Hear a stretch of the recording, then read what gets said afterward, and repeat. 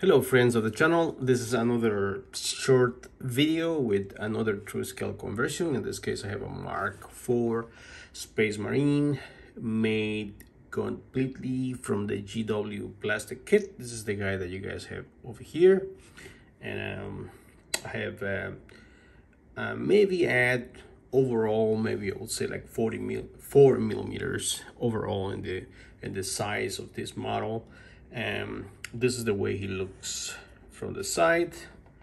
I added a big crest in the helmet, as you guys can see, and also a banner that he's holding. The banner is attached with a magnet.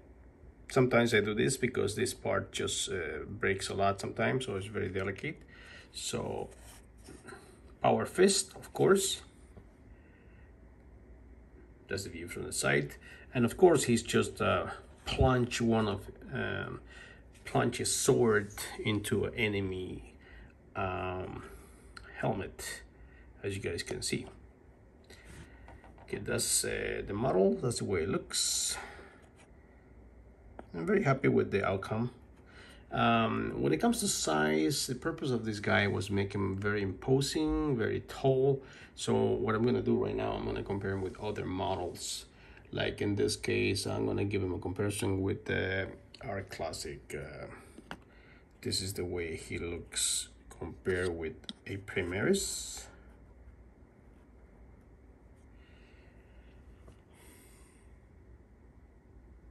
And we're gonna compare him right now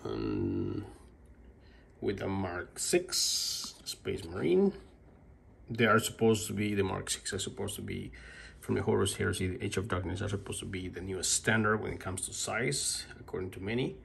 And this is the way he fares with the Mark VI. Let me see what else we have over here. Of course, this is a regular Space Marine, just normally built from the GW tactical squad.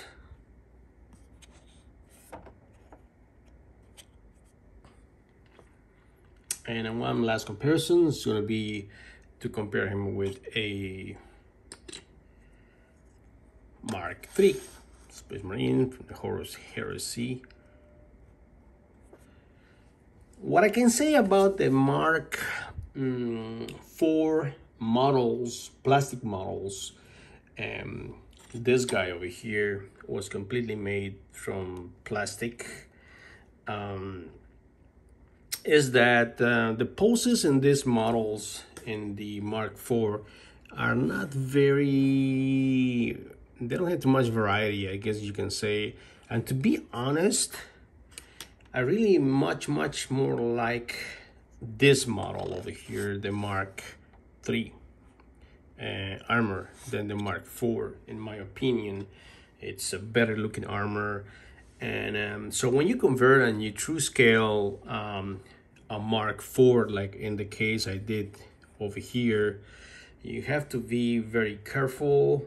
In the waist, I have added over here, I will say maybe like 1.5 millimeters, probably 1.5 millimeters.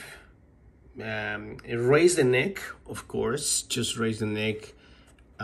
Added some neck guard, raise the neck 1 millimeter, and also attach the arms higher so I can compensate for the raising of the neck, otherwise it's gonna look kind of weird.